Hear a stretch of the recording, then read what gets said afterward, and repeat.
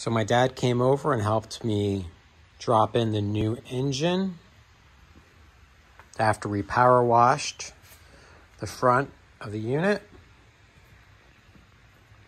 Right now it's sitting loosely bolted in. I got to figure out how to route all the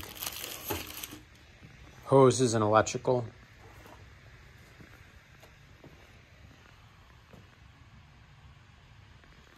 According to the directions, the throttle's supposed to be hooked up over to here and onto this back pinhole.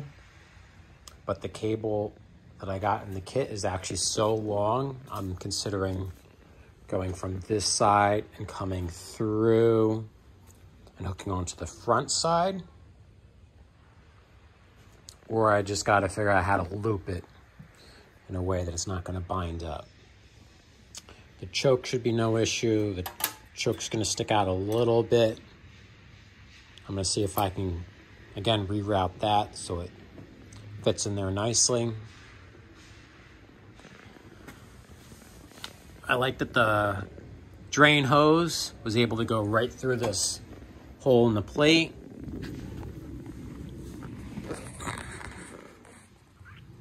And then comes right out there.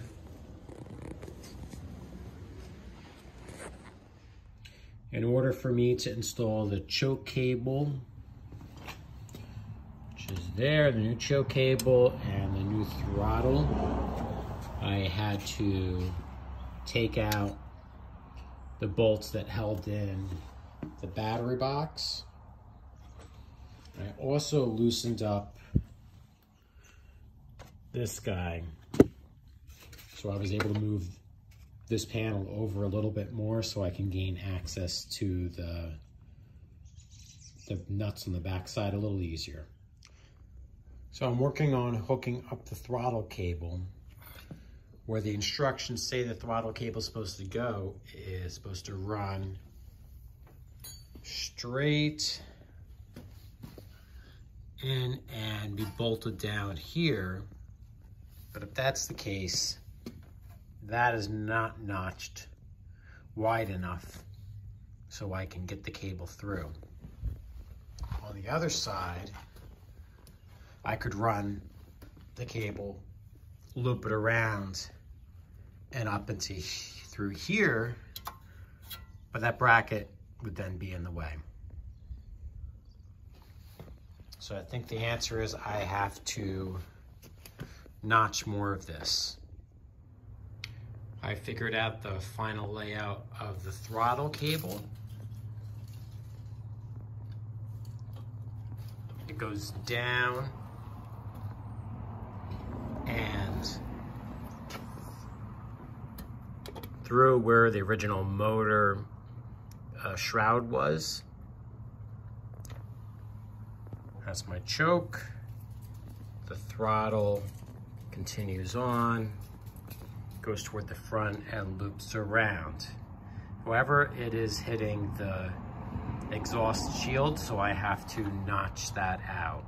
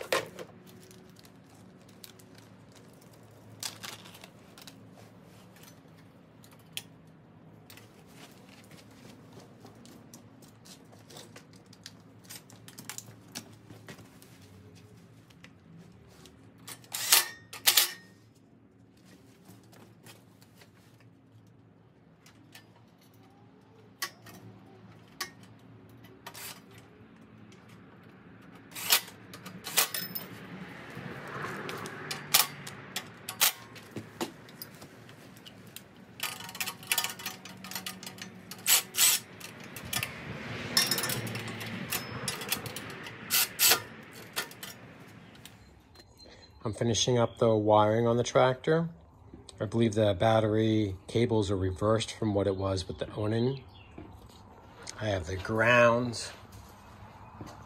coming over and hooking into the motor right there. On the other side, I have the positive coming down through this hole here and going right to the starter. Let's see. Pink is going to go to this side. That's for the, let's see, that is for the coil. Tan goes to the green on the engine. That is for low oil sensor. Red goes to purple on the engine. If you have the original factory connector still, you'd be able to just plug and play, but mine is missing it. I think I cut it off when I had issues with the unit starting last year. Last connections are, we have this purple goes to the starter solenoid, and for the PTO, you got to cut off the old connector and put on the connector supplied in the kit. I have the blue going to the PTO. I got to run this and connect it into the other ground, but that's already grounded on the engine. This part of the harness should be for my lights, which I think is same thing on this side. That should be for my rear tail lights. And this was this seat safety switch in which someone has zip tied it closed. All right, this is the startup of the John Deere 318 with the Vanguard 23 horsepower Repower. Choke.